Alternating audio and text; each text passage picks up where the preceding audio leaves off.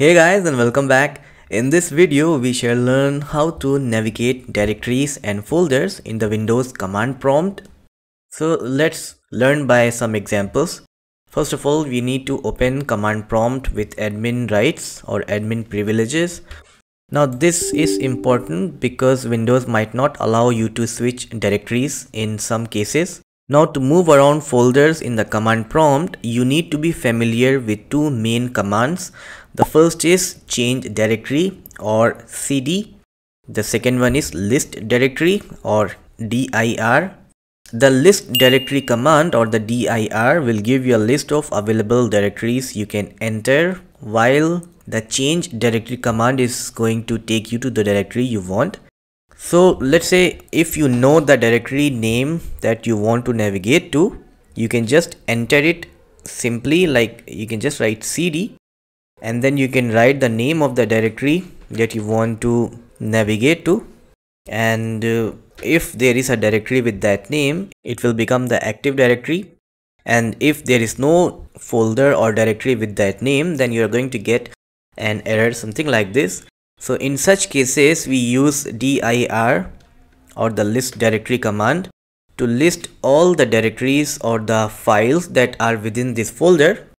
So what I'll do is I'll just use cls. Anyways, that's another command, cls, to clear the screen. And now to return to the previous directory, we can write cd and then dot dot. So if I hit enter, and from here you can see that system32 was the active directory. I used cd dot dot and I have returned to the previous directory, that is Windows.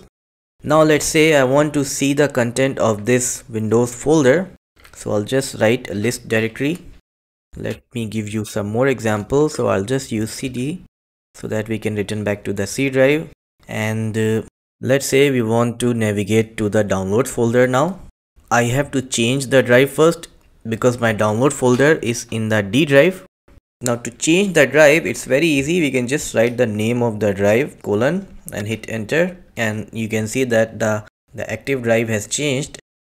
Now I want to list the directories which are present in the D drive so that I can navigate to the download folder. So now to navigate to that folder, I just have to write cd space then the name of the folder, like this, downloads, hit enter, and I have navigated to the downloads folder. Let's see the content of this folder. So we can just write a list directory.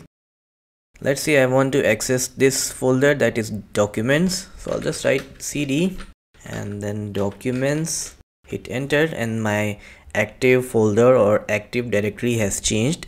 Now let's say I want to return back to my D drive or the root directory directly.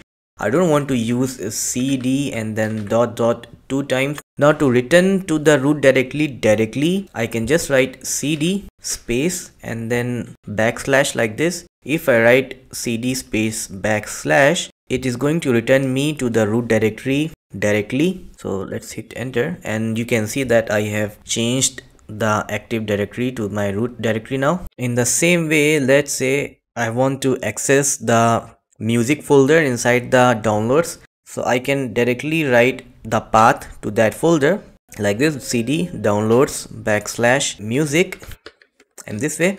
So which means I don't have to change directory one by one. If I know the path of the folder or the file that I want to access to, I can write the entire path like this and hit enter, and then my active directory will change. Now to change the active drive, we can directly write the name of the drive with a colon like this and then hit enter, and the drive will be changed. So I hope I have made the working of these two commands very clear, and I have given some examples also. Now there's one more thing that I would like to show. So let's say you want to access this folder in cmd in command prompt. So now to change the directories again and again to reach this directory is going to be a tedious task. The other way to reach this directory directly is you can just open that directory or the folder in the file explorer. Then here in the address bar, you can just click here like this, and then you can type cmd, hit enter, and your command prompt is going to be opened with the Active Directory as the directory from where you have opened the command prompt. So this makes the accessing of a particular directory or a file very easy in the command prompt. So don't forget to give a thumbs up and subscribe to the channel for more informative videos like this. I'm going to see you in the next video. Thanks for watching.